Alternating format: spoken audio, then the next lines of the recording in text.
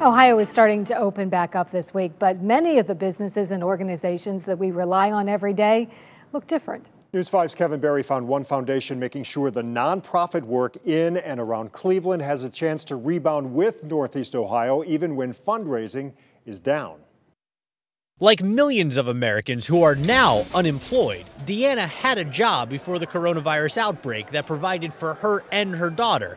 Then, manufacturing facilities like hers shut down as the outbreak got more serious. They said, hey, we're going to unfortunately let you guys go. We're going to let you know when we will be reopening and positioning you guys as such. In her moment of need, Deanna turned to the nonprofit Towards Employment. That group helps people like Deanna not only pull together a resume, but learn job skills and how to become a better employee.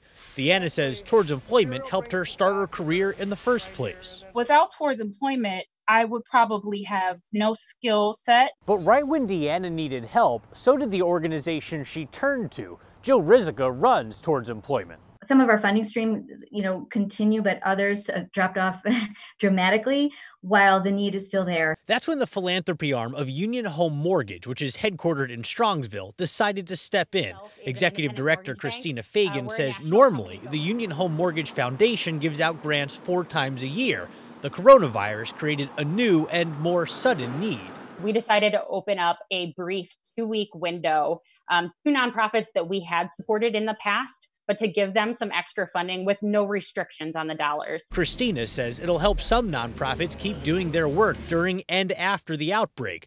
That's true at Towards Employment, where Jill says they're gearing up for a hectic return to work with record unemployment right now and plenty of workers who still need new skills. This is not going away. Building these digital skills, giving them the tools is something that is going to be essential even as we move forward. In the meantime, the organization helped Deanna find a temporary job until she can get back to the one she had before the outbreak, helping Deanna keep her job, provide for her and her daughter, and set a good example along the way. She's understanding that I have her best interests at heart at all times, even when I have her do a little bit of math. I'm Kevin Barry, News 5.